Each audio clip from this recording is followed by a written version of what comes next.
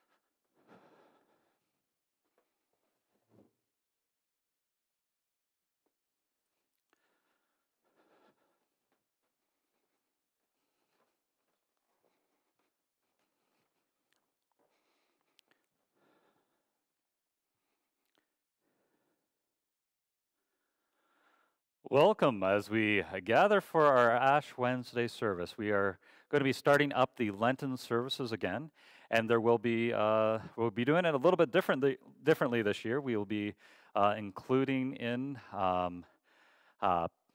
Pastor Bonnie Holiday and Reverend Dr. Cheryl Christensen from the United Church and Anglican Church, so that we will be rotating through who's giving the messages through the different weeks. So this will be a blessing and something good that we can do together in our times of separation. So it's been very interesting, and it won't all be from this location here. We'll be doing some recording and then posting it at the different churches' Facebook pages too. So that will be a great gift to be able to do this year.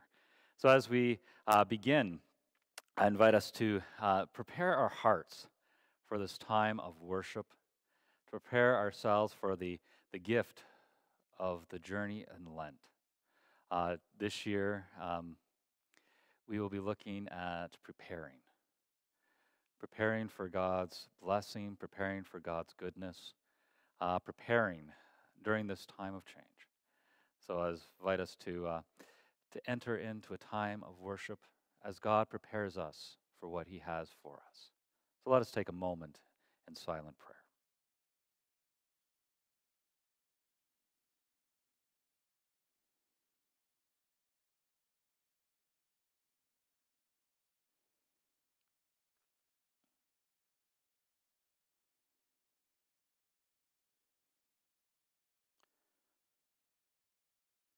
Lord, as we make room in our hearts for You, as we make room in our minds for You, fill us with Your Holy Spirit.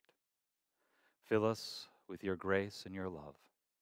Transform us to be more like You. We pray this in Jesus' name. Amen.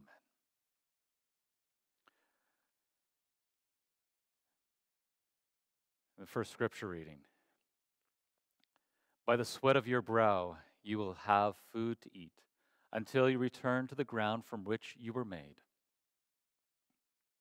For you were made from dust, and to dust you will return. From Genesis 3:19. On this Ash Wednesday, we remember the gift of grace, the gift of God's love, the reality of where we are and where we have been. That God formed us from the ground. He formed us in our mother's womb. He has given us life. He has breathed life into us. And as we journey through this time of remembrance, we remember the ashes, and many times if you're, depending on which tradition you're from, you'll take the palm leaves from the previous Palm Sunday and burn them. And then you'll have the ashes, and people will make signs of cross on their forehead, reminding us of whose we are. A sign of God's love, of God's redemption, of God's hope. But it is also a sign that reminds us that the gift of grace that God has given us is not a free gift. It is free to us. But it is, as Dietrich Bonhoeffer says, it is a costly gift of grace. For it cost Christ everything, as he willingly laid down his life for us, that our sins could be washed away, and that we could be renewed, that we could be redeemed, that the relationship between ourselves and God could be restored. If you remember the tune, you may sing along or you may join in just reading it. It is called, O Lord, Hear My Prayer. O Lord, hear my prayer.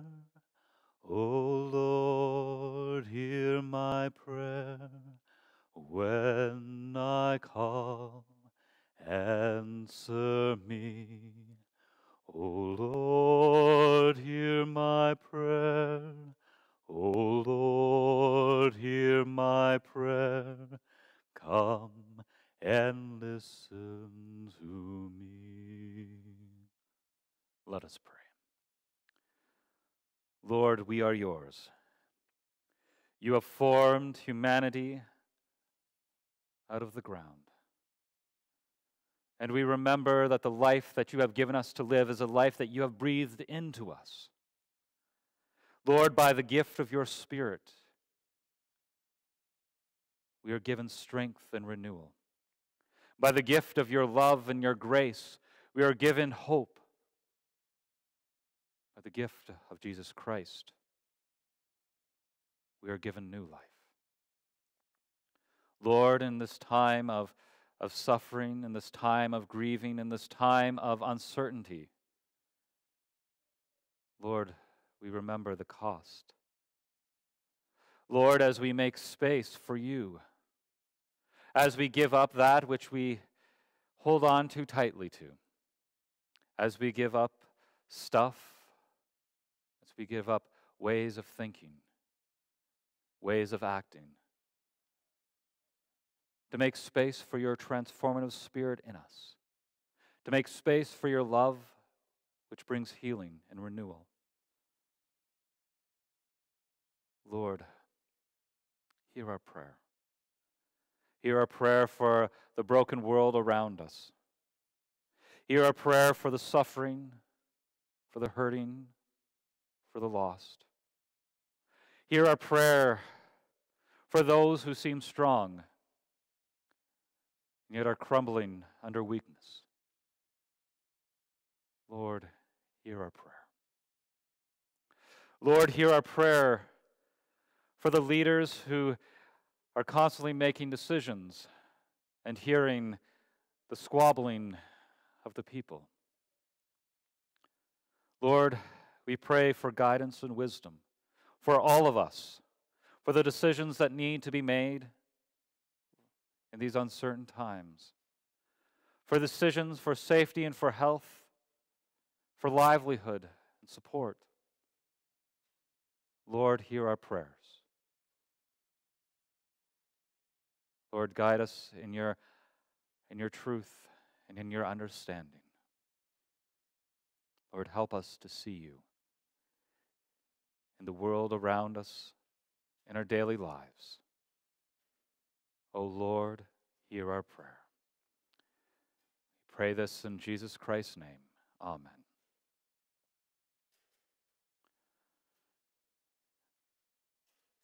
Our next song is entitled, Open Our Eyes, Lord.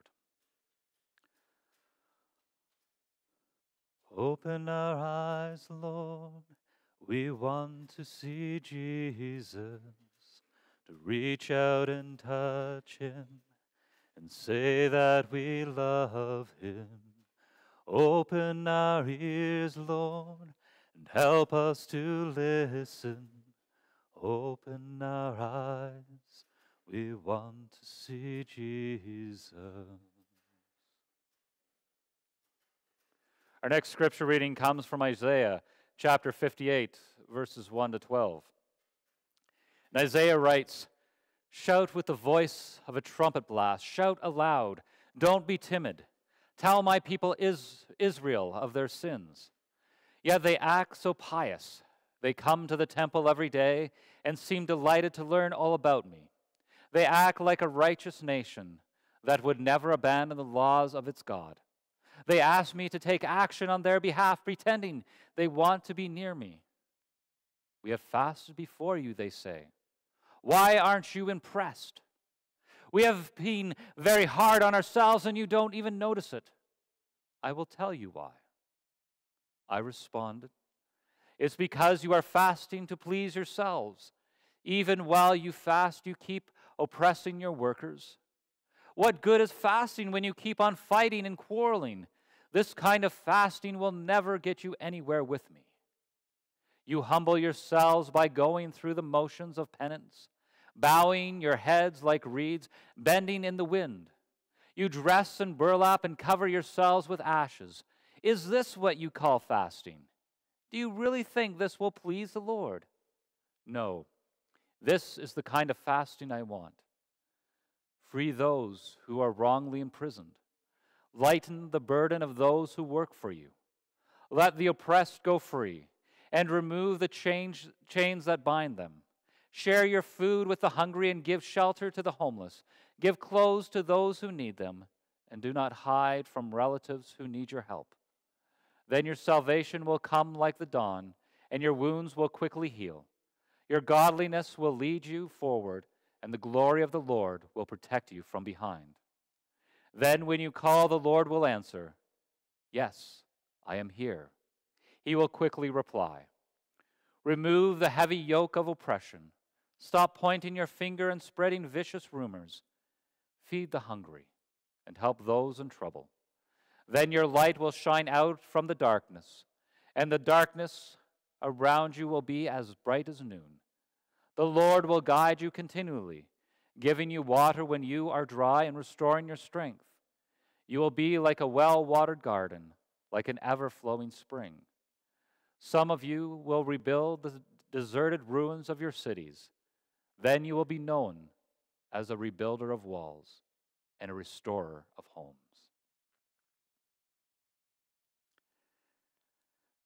When we think about Lent, many people remember, some still practice.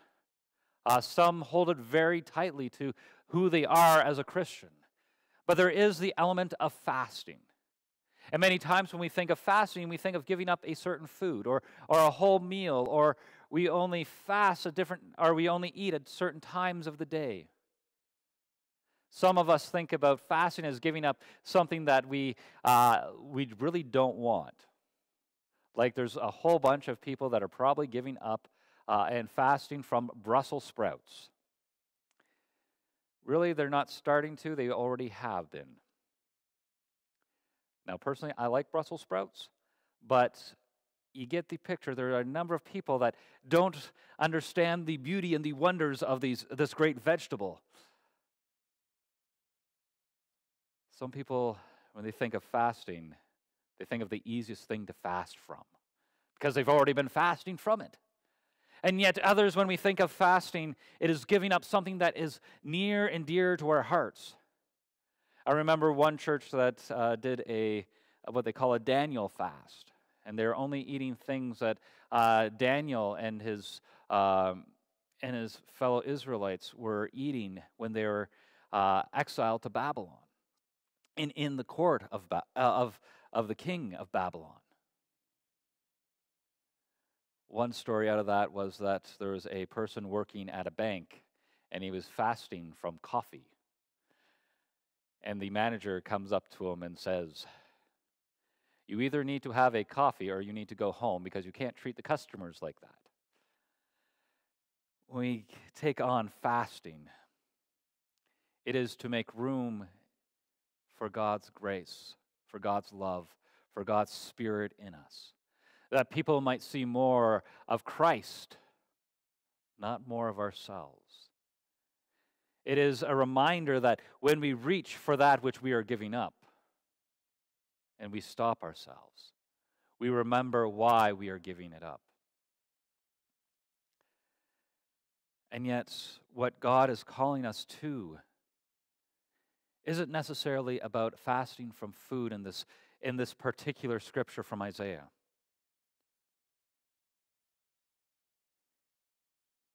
God is asking us not just to fast for the sake of fasting, to make ourselves look pious and to give ourselves the appearance of being pious and religious, of doing what God has called us to do. It is going down deep into who we are and how we live our lives. It is more about our attitude change towards God, towards ourselves, and towards those around us. How do we receive the blessings that God has given us? Whether it is food, whether it is clothing, whether it is shelter. How do we share it with others?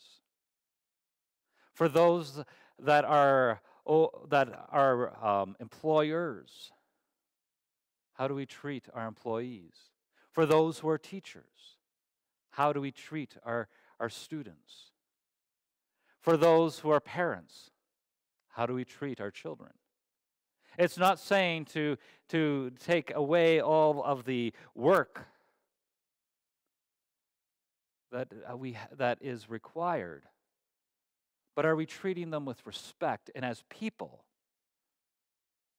are we treating them in a way that is going to help them to grow and to encourage and to build up, instead of to break down and to be feeling the suffering of oppression? How are we encouraging people, including ourselves, to be people of God? And what does that look like? Not just on the outside, but on the inside too. That in our words and our actions should be continually pointing to God in all that we do and all that we say. In the scripture verse, it can be summed up in, and it's been summed up in the scriptures in the Old and the New Testament very succinctly. Jesus put it this way: to love the Lord your God with all your heart, with all your mind, with all your body, and with all your soul. Now, Isaiah is saying and recording what God had said through him, that people, in their act of fasting, that it is more about them looking good than having that relationship with God. But God is calling us to love the Lord our God with all of our heart, with all of our mind, with all of our body, and with all of our soul. All that we have, all that He has given to us, we are to give to Him. And when we do that, it affects how we live our lives each and every day. How we treat others, how we see others, how we share with others. Do we see others as a means to our end, or do we see others as fellow image bearers of God? As dearly loved brothers and sisters in Jesus Christ? Are we sharing the blessings that God has given to us? Are we allowing Christ to be seen in what we do and what we say, and it looks like Christ, not just a pale representation of how we think that Christ is represented in our religiosity, but is actually having that connectedness with God's community of faith and helping to nurture faith within that community that God has placed us in. We all have a role to play. We all have a part to serve. We are all important in this, that Christ might be seen in and through us in how we act. But you see, we sometimes forget that the Jesus that people see, they are first introduced to Jesus in us. Is the Jesus that people see in us a Jesus that is selfish, that quarrels? We know more about what Jesus dislikes than what Jesus loves. How are we representing Jesus in this world?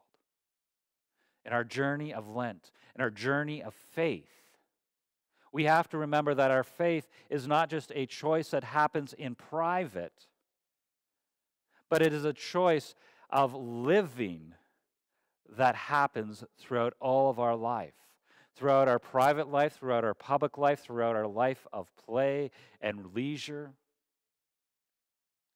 Are we representing Christ in all that we do? How are we doing that? It's hard at times.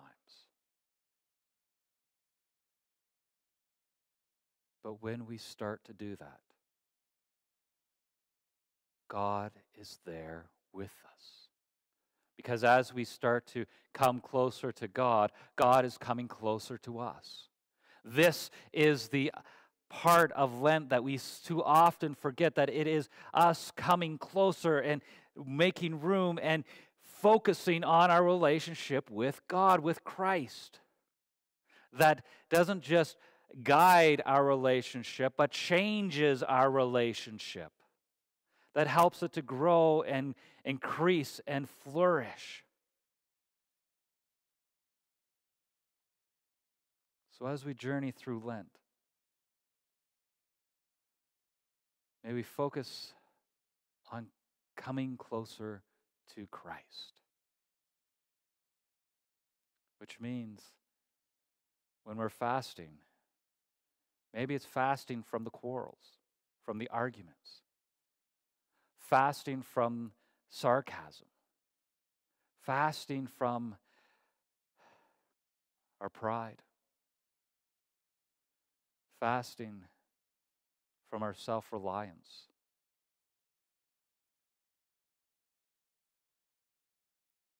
And start joining together more and more with Christ, with who He has called us to be, with who He has created us to be.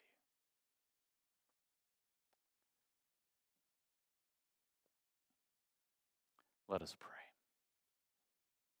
Heavenly Father, we thank You for this time.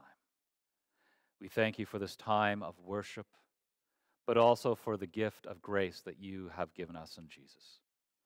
Lord, help us to be Jesus. Help us to be like Jesus,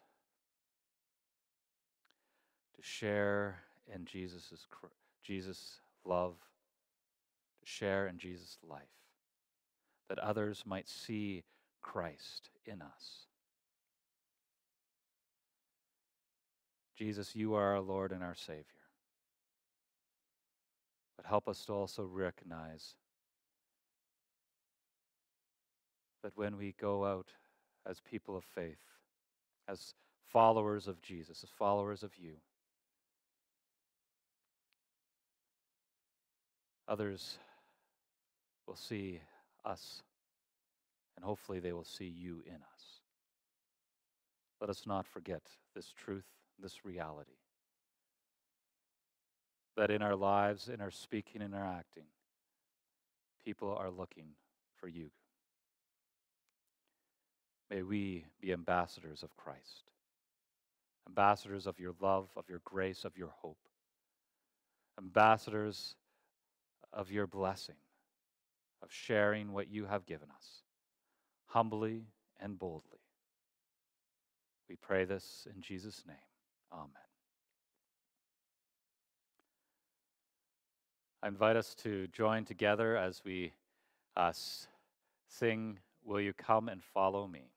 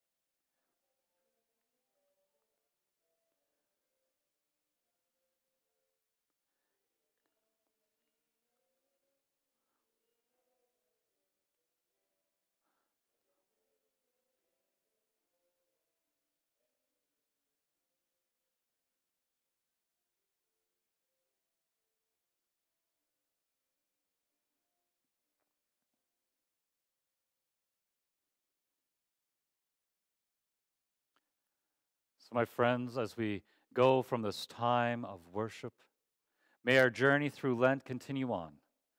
May you be guided by the Spirit of Christ living in you.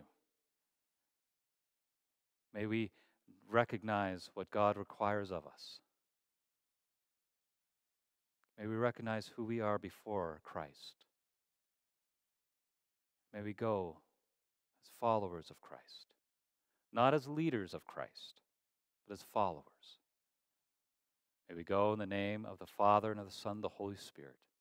In Jesus Christ's name, amen.